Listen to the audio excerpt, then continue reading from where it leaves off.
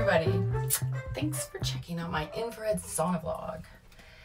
So I took a little break from it because I went away, and then when I came back I had to play catch up and do a million things, and I'm going to be putting some footage up of my trip, which was really fun and really raised my vibration. So but it's still really intense out there, and I needed some purple light today and pink purple light while I'm in my 130 degree heat right now, and gonna do my meditation. But I wanted to talk about what's really been over the last few days, especially having been away and not done my vlog. I've just been thinking about a lot of things, because when I'm in here I talk, and I haven't been in here. So, but what's been really in my heart and in mind is that this year, this 2018 year,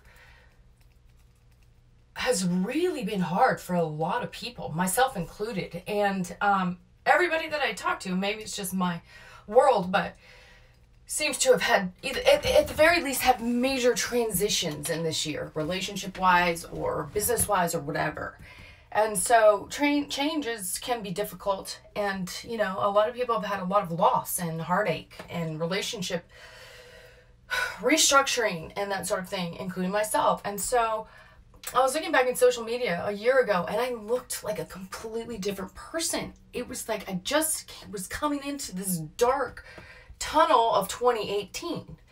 And now we're almost to the other side, because we're going into a new energy in 2019, a completely new energy. And so it's like, I feel like we've all gone through hell.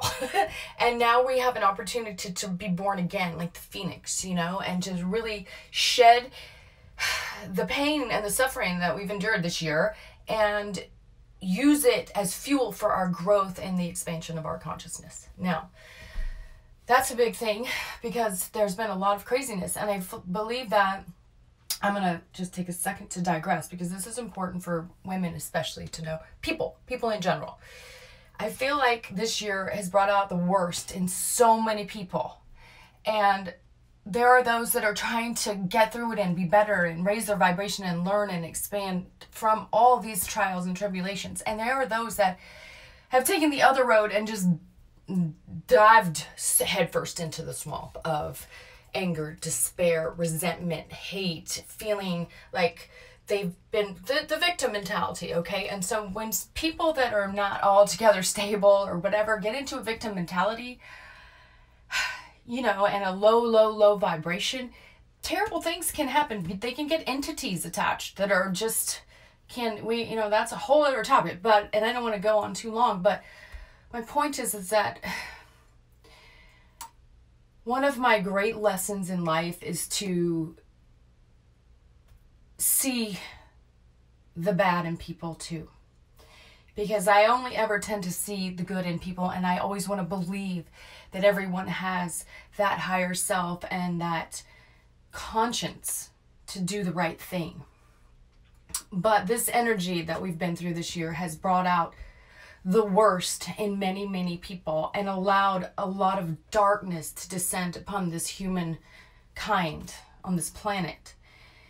And so it became absolutely clear to me as one of my great lessons that I have to have more discernment, because people like me, especially people that are empaths and that are sensitive, darkness feeds on heart chakra energy. And so sometimes darker entities and energies seek out heart chakra energy because they feed on it, and not in a positive way. And so I had an experience recently where someone was setting out to take advantage of me and used all sorts of deceitful tools to get that agenda across.